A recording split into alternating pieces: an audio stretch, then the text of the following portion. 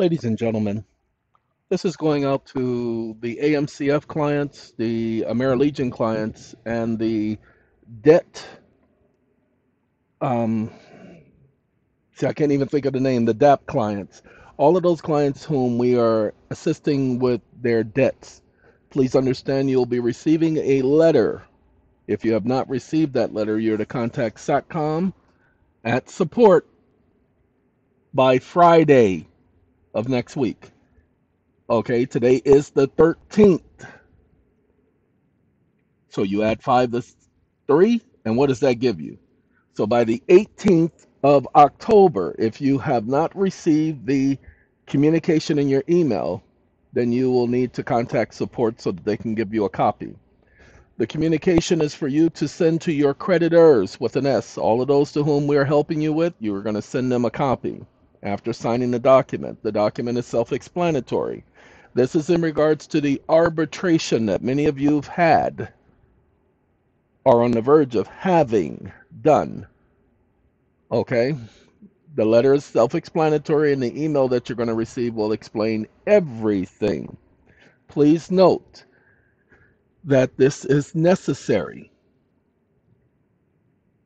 I can't go into too much detail because it is in the letter, and I am on fumes right now. It's been a long 2-3 weeks, and so I can just give you the update that we are still actively taking care of business. That communication took better than 5 hours to put together. You see, I'm not like everyone else. I can't just create letters with ChatGPT and then say, okay, I'm going to send this out just like this because ChatGPT doesn't make mistakes. They have programmed the system, so if I use ChatGPT, he's going to make the communication contradictory. It's going to say something positive in one spot, and then it's going to make it look like I don't know what I'm doing in another spot. Nuances, just little subtle nuances that he does, and he does it all the time. They programmed it that way for me. The rest of you, not going to happen because they can't do it with everybody else because they would lose too much business. Too many people will be complaining. But for people like me, they make the system difficult. So, again, I will tell you again, ladies and gentlemen, this is no I. No I, no I, no I, no I. This is no I. It has all of these different other AI models. So ChatGPT gives me something, and I sit up here and I have them redo it. That's all I do.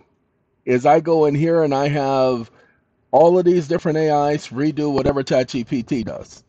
And I tell it what context to put it in. That streamlines things a whole lot more. It's called NoI. You can find it at searching Gmail, not say Gmail, Google. When you search Google, then you will do GitHub, GITHUB. Scroll down to the middle of the page because you're looking for links, LENCX, links at GitHub, NoI. Scroll down to the middle of the page, find your operating system, Linux, Macintosh, and Windows are the 3 that he has made that app for. I believe he's done a very good job, in my opinion.